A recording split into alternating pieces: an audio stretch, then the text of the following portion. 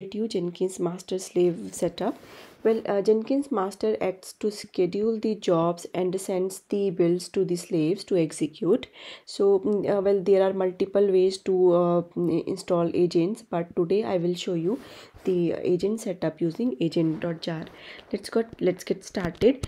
Well, for that I have created two EC2 instance. One is for Jenkins server and another one is for Jenkins slave. In both of the machines, Java is installed, and in the master machine Jenkins is already set up and it is up and running. So here Jenkins is up and running. To create the slave machine, go to the manage Jenkins, and here under the manage nodes and the clouds, create new node. Here you can give the node name, as suppose I want to use this node as a SIT environment, so I can give it as an SIT environment, and this should be permanent agent. Click on OK. So here you can give the description. This node is for SIT. A number of executors. Here you can give any number of executors. If I give here like for example 10, so 10 different jobs can run at the single point of time in the slave node.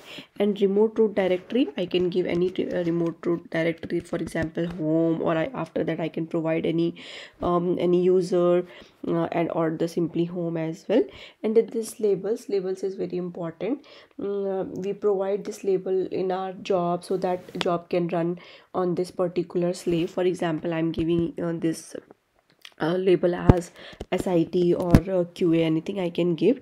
So launch method, use this node as much as possible, this is fine.